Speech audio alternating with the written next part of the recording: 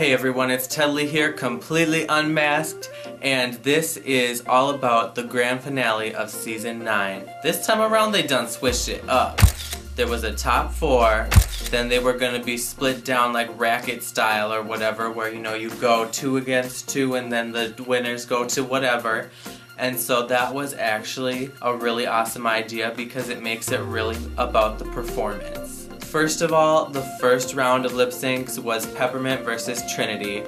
Now, Trinity, she got to pick going up against Peppermint, and then she's like, I want a challenge. Except I think that's where her mistake was, because of the fact that she should have left that for round 2. She should have gone up against one of the other 2. So Trinity was out, but I do appreciate the fact that Peppermint did kill it with the outfit change. However, I do feel in that round she relied a little bit too much on that outfit change, and I didn't see much lip syncing. I thought it was actually a rather poor performance at the beginning and only got better after she took it off. But that's just my opinion. Let me know what you think in the comments. Was it like too cheap of a trick to do, or is that like perfectly fair game? Let me know what you think in the comments. So then up next was the round that everyone was waiting for. Shay versus Sasha, friend versus friend. This should have been the top 2, but it unfortunately was not. But Sasha popped off with her art style that ain't nobody expected, nobody saw coming, and it was fierce as hell. So bam, after that round, Sasha took out Shay.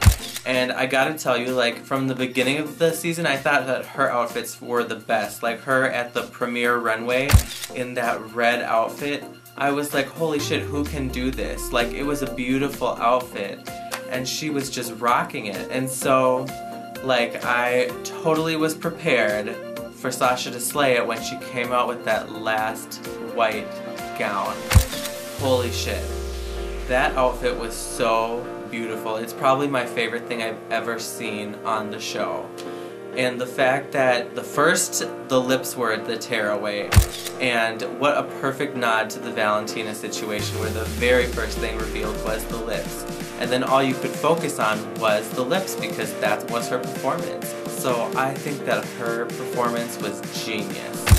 Peppermint, on the other hand, like, how does she go from doing so good one round to failing at the next? I was not that impressed with her performance, and so it's kind of strange how it all came off like that. And I still don't necessarily think Peppermint should have been second place.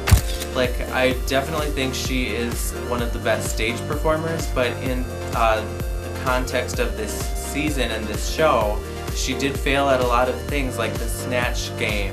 But regardless, so we have our winner, spoiler alert, Sasha Velour takes it home, the redemption of the princess from season 4.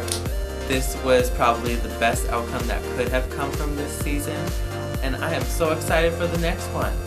So anyways,